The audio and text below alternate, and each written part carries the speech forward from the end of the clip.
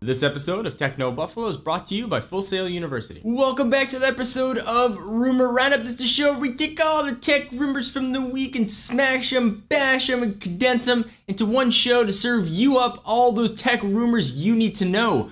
Up this week, we're going to talk about Apple's iTV. We're going to talk about HTC allegedly planning a successor to their Butterfly smartphone. And speaking of smartphone, Amazon might be packing one that's got a 4.7-inch display. This is Rumor Roundup. Let's go ahead and get started.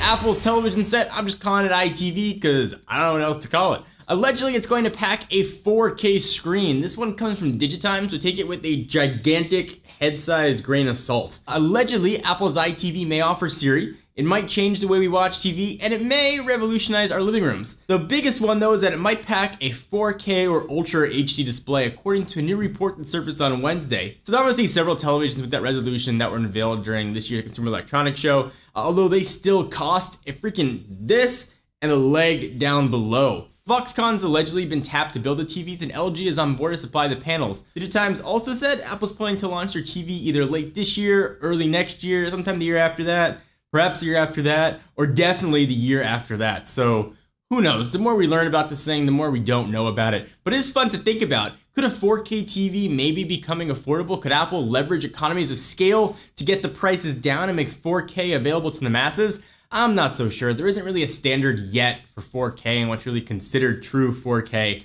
across all platforms, so I'm not sure if we're going to see it. So the HTC One is still going to launch in North America in April. However, HTC's got another phone in the works, a successor to the HTC Butterfly, or also known as the Droid DNA on Verizon Wireless. Apparently, HTC is going to keep the Butterfly brand name, although we hope it adds some sort of distinguishing features so that consumers know it's been upgraded in some way. Maybe they'll give it wings. I've seen some silly phone names, but really, guys? Butterfly?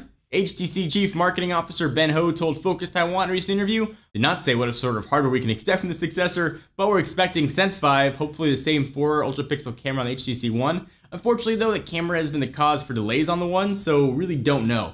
Ho also recently said the HTC is ditching the quietly brilliant marketing term for more aggressive slogan. More aggressive is great, go after Samsung, get some of that hot market share. What you're probably looking at, though, with this Butterfly 2 and the Droid DNA 2 is Verizon's answer to the HTC One. Verizon's not going to be carrying the HTC One, so they'll be carrying an upgraded version of the DNA 2 or Butterfly 2 that should match it pretty close to spec. So you Verizon folks hopefully won't have to wait that much longer. Amazon's super highly rumored smartphone is going to ship with a 4.7-inch display according to a new report published by, you guessed it, Digitimes. Amazon's reportedly planning to ship the smartphone during the second quarter of this year, although recent rumors suggest the scheduled device launch was delayed due to production problems with a Foxconn subsidiary, Enskitech. So right now, we really don't know anything. What the smartphone is going to cost. Rumors suggesting, though, it's going to fall between $100 and $200 if and when Amazon does announce it. And we're not really sure if it's going to take Google's approach by selling the device itself or working with carrier partners instead. Apple's reportedly cut shipments of the first generation iPad mini in anticipation of a third quarter launch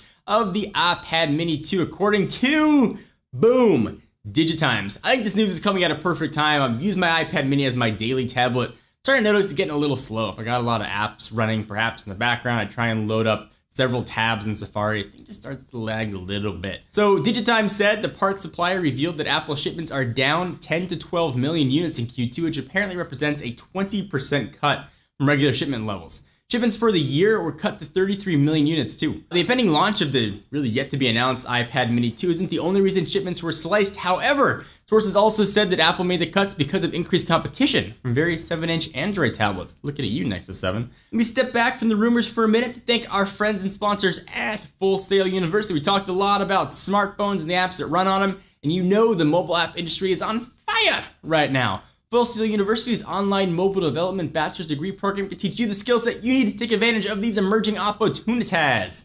In this degree, you'll learn both the programming and the business side of mobile development so that you, looking at you, can concept, develop, and deploy an application from start to finish. You can explore advanced programming languages, visual frameworks, usability principles, and app development for iOS and Android operating systems. So between Apple's App Store and Google's Play Store, over 50 billion apps have been downloaded and growing every day with really no signs of slowing down.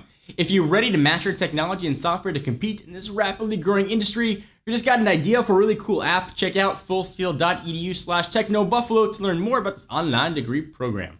So thank you guys for watching this episode of Rumor Roundup. I hope you enjoyed. What do you want to see? What do you not want to see? Do you want to see Digitimes get their story straight? Let us hear from you. Leave your comments down below, and I will check them out. I'm John Rettinger. I'll see you next video.